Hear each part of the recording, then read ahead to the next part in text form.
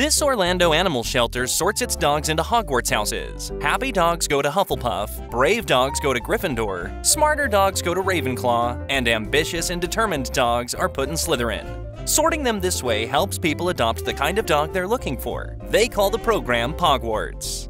Saved him from my collie, but I needn't have worried, for he was already armed with a blade.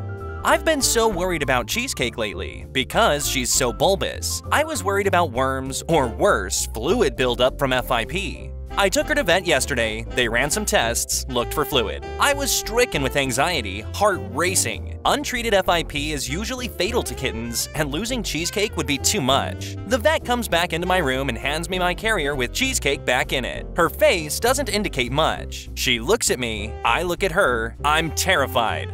"Just fat," she says. "Cheesecake is just fat. Are you just gonna scroll past me without saying yee claw?"